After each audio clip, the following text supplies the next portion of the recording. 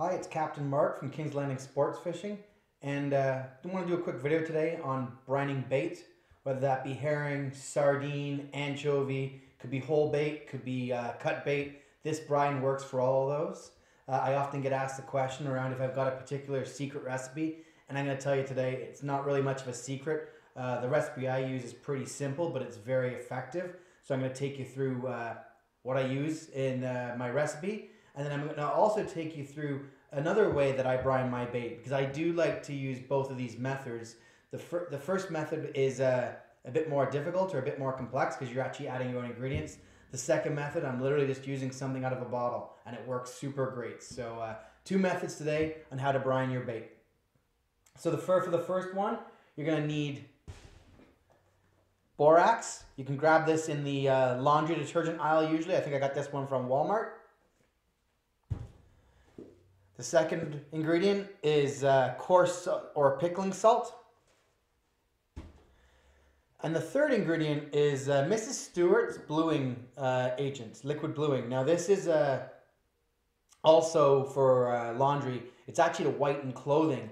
And by adding this to the brine, it does not make the bait fish go blue. I'm sure if you added enough it could, but we're adding so little. What it does, it really shines up the scales and makes the silver pop in the bait fish. So if you can get a hold of this, great. If not, and you can't do it, don't worry about it.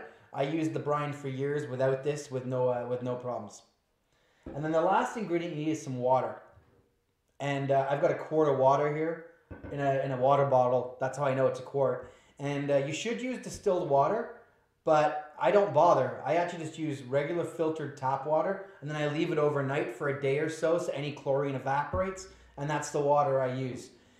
And what I like to do to mix up my bait and then store my bait is I use these plastic containers with a rubber or silicone O-ring. And these are ones that I get from IKEA. And I think they're about $5 or $6 from IKEA.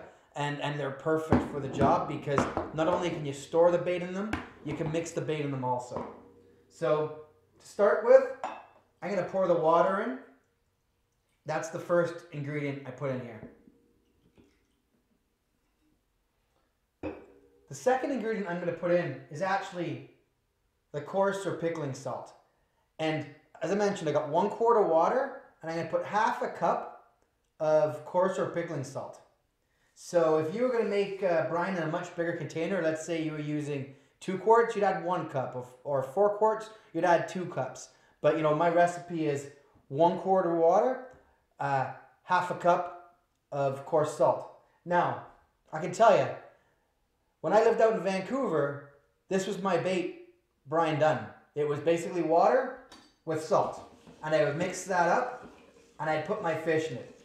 That was my Vancouver brine. And it worked. Worked just fine. And I used that brine also on Lake Ontario for a year or so. And then someone introduced me to adding the borax.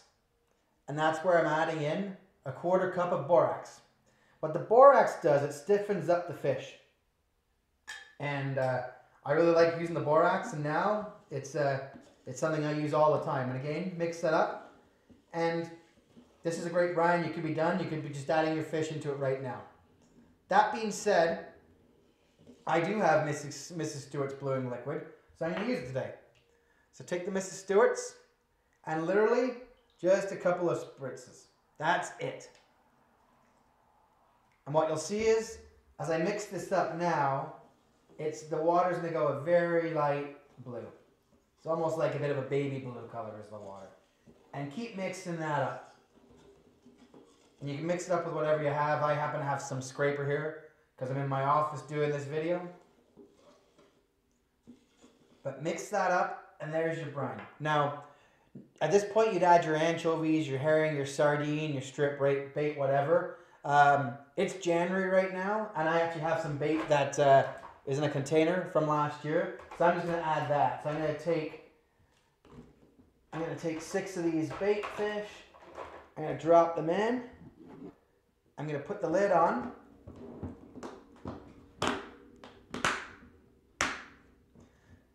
And that's literally done. Like, I can shake that up a little bit if I wanted to, but that's really it. And now I'll take that. I'll put that in my fridge for a couple of days. And then that bait's ready to use. So that's bait method number one.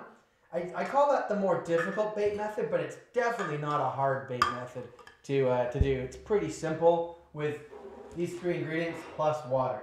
But there's another method that I use quite often. So I've still got some bait fish in the other container. Got the lid here for this. And it's this stuff. Pautzke Fire Brine. I love this stuff. It's really, really great, and especially when you're in a jam, you're in a rush. You know, if I happen to have a really good meat bite and I've ran out of bait and I need to start cutting some more strip bait, hypothetically, and I need to brine it quickly, Pautzke's is the way to go. I personally like 2 colors.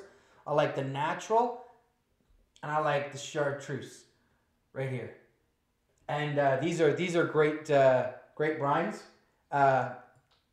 I'm not going to use the clear today. I'm going to use the chartreuse since the bottle's already open, and it is the middle of January, so I'm not going to waste a whole bunch of brine. And all you do with this, it's this simple.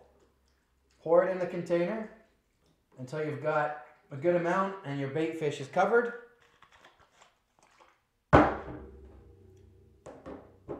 Put your lid on. And as you can see, you're done. It's as simple as that.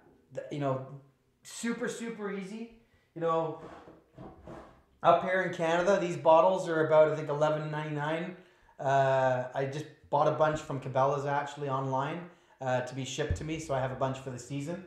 So they're $11.99. I think down in the United States are about $8.99 US for a bottle. But, you know, realistically, I think I can usually get about 36 bait fish. Now these are whole fish I did today, like an anchovy or a herring for a, you know, like an anchovy teaser head. But if you do strips, you know, you can probably do easily 36 to 72 strips. You know, 36 fish, 72 strips with 1 bottle. So it goes a pretty long way. Highly, highly recommend using the fire brine also. If you're in a jam. Myself, I do both. I'll make my own brine or I'll use the fire brine. Both are really, really effective. So hopefully this video helps you. Just a couple of tips as to how I brine my bait.